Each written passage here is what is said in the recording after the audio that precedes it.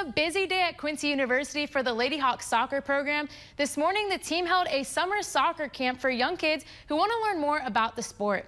In tonight's Sports in Focus, we see how this annual soccer camp gives back to the community in a big way. It helps these kids either learn about soccer specifically or teamwork, how to interact with other kids too. This is the 4th year Quincy University's women's soccer program has held a soccer summer camp.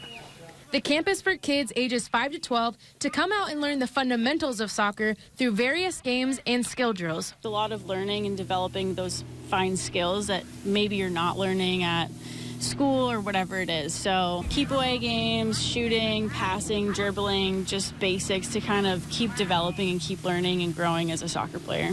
And teaching these kids the basics of soccer will go a long way for them as they get older and grow in playing the sport. Kids like Rosiah Braden and Alexa Naki are starting to find their niche in soccer as they continue to practice at camps like these. I'm a defender, so I like defending more. I'm a forward, and I like scoring goals and playing with my friends. Not only is this a great opportunity for the kids in the community, but it's also a great chance for the QU women's soccer program to give back. A big thing about Quincy University is our Franciscan values, and one of that is servant leadership.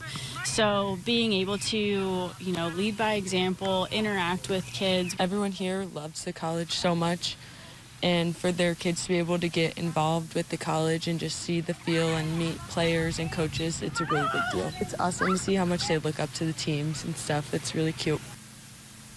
And it was very cute to see these little ones take the field and have a great time playing soccer.